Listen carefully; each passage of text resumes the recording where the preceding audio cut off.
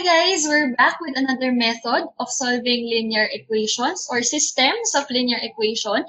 And this time, pag-uusapan naman natin ang comparison method. Without further ado, let's get this lesson started. Dito sa comparison method, kailangan natin i-recall yung transitive property of equality, kung saan it states that if x is equal to y and y is equal to z, then x is equal to z. So, ang ibig sabihin lang nito, kung meron tayong dalawang equation, tapos yung same variable na meron sila ay isolated, then itong dalawang side ng equation na yun ay equal sa isa't isa. Medyo magulo ba? Don't worry. Let's apply this transitive property dito sa ating example number 1. So again, we label this as equation 1 at equation 2. Ang ginagawa sa comparison method, kailangan i-isolate natin yung same variables sa equation 1 at equation 2. Kunwari sa equation 1, ang isolated variable ay x. Dapat sa equation 2, ang isolated variable din ay x. Tapos, gagamitin natin yung nirecall natin na transitive property. So, gawin natin yun dito sa equation 1. By the way, mag-decide nga pala tayo kung anong variable yung i-isolate natin. In this case, gamitin natin yung x. Meron tayong 2x plus 6y equals to 50. So again, kailangan natin ma-isolate itong 2x. Ibig sabihin itong 6y, ililipat natin. This is negative 6y plus 50. And then, we divide both sides by 2. So ang gagawin natin dito, meron tayong negative 6y over 2 plus 50 over 2.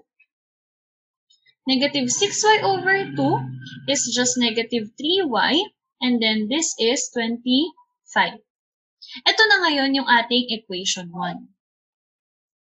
Next, ang equation 2 naman natin, meron tayong x plus 5y equals 39. Kung sa equation 1, ang in-isolate natin ay x, dapat ganun din sa equation 2. X din dapat ang maiwan dito. Ibig sabihin, itong 5y, ilipat mo lang. Negative 5y equals or plus 39. So, dito, on both instances, sa equation natin, isolated na yung x, wala na siyang kasama, wala na siyang coefficient. Therefore, we can use the property. Ano yung property na yon? Magsisimula ang lahat sa reflexive property. We know that x is equal to x. Kaso, itong x na to, pwede nating ipalit yung ating equation 1, which is negative 3y plus 25. Tapos, dito, ang ipalit naman natin ay yung equation 2, negative 5y plus 39. Again, this is from equation 1, and this is from equation 2. Kumbaga, kung yung x ay equal dito sa side na to, tapos ang x din ay equal sa side na to, therefore, these two sides are equal. Parang yung ginawa natin dito. And then, yan lang. I-solve na natin yung variable y kasi y na lang yung natirang variable sa kanila. Yung 5y or negative 5y, ilipat natin sa kabila. This will be negative 3y plus 5y. Tapos, itong 25, ilipat din natin, transpose din natin. This will be 39 minus 25. And then, let us solve the resulting sides. Negative 3y plus 5y, we have 2y.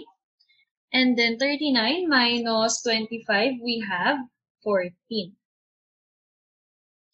Finally, dividing both sides by 2, we arrive with y equals 7. And then, we will use this 7. Depende kung ikaw, kung anong gusto mo. Kung sa equation 1 or equation 2, okay lang. Pareho lang yung ating magiging sagot dyan. So, sabihin natin sa equation 2 natin gamitin. Meron tayong x equals negative 5y plus 39. But we will use y equals 7.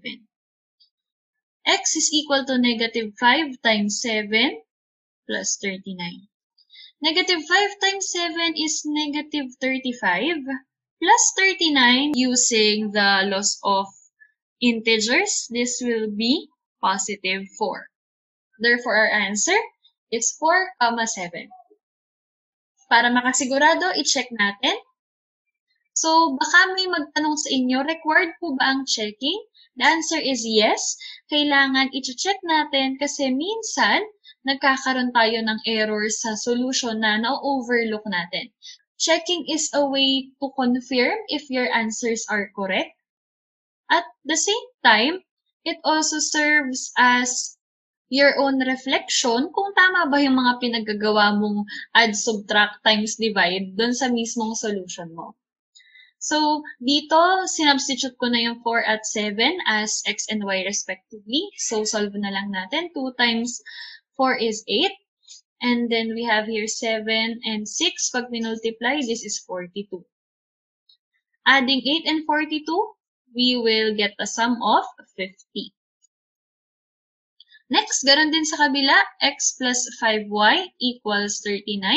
Ang x natin ay 4, ang y natin ay 7. This will be 4 plus 5 times 7. This is 39. 5 times 7 is 35. Pag inad natin yung 4, this will be 39. So see, pareho lang, equals equation 1 at equation 2, therefore our answer is correct. Next, we go to example number 2. Dito naman, obvious na kung ano ang iiwan natin na variable. So, I suggest gawin mo muna to on your own. And then after 10 seconds, tingnan natin kung tama yung naging solution mo. Be careful on your solution.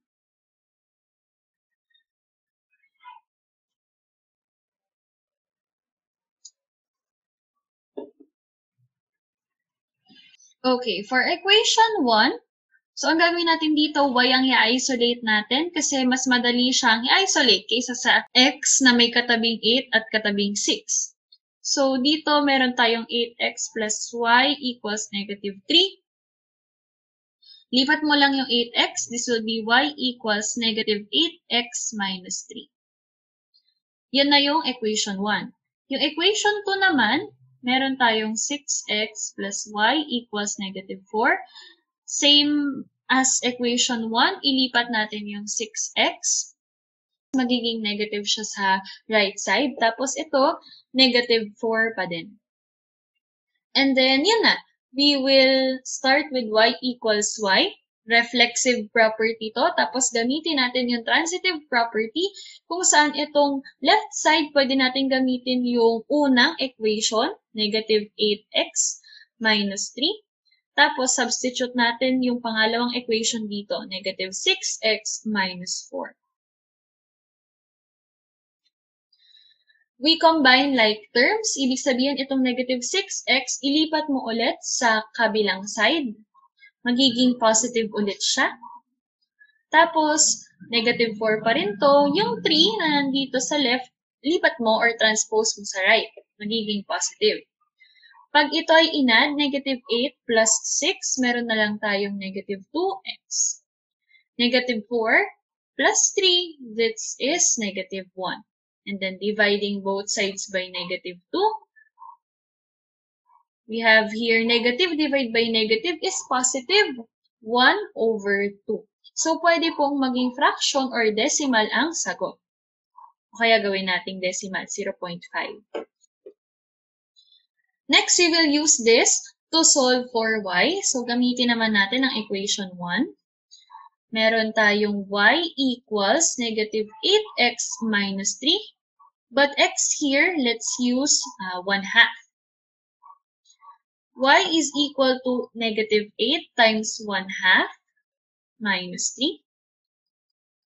Negative 8 times 1 half, using the rule on how we multiply fractions, this will result to negative 4 minus 3. Negative 4 minus 3, that will be negative 7. So, ang ating ordered pair dito is 1 half, comma negative 7. Let's check. Meron tayong 8x plus y equals to negative 3. Then, x here will be replaced by 1 half. And then, 7 natin, or ang y natin pala ay negative 7. 1 half times x is 4. Dagdagan natin ang negative 7 using the laws of integers. This will be negative 3. Equal siya sa isa't isa. We do the same for the second equation.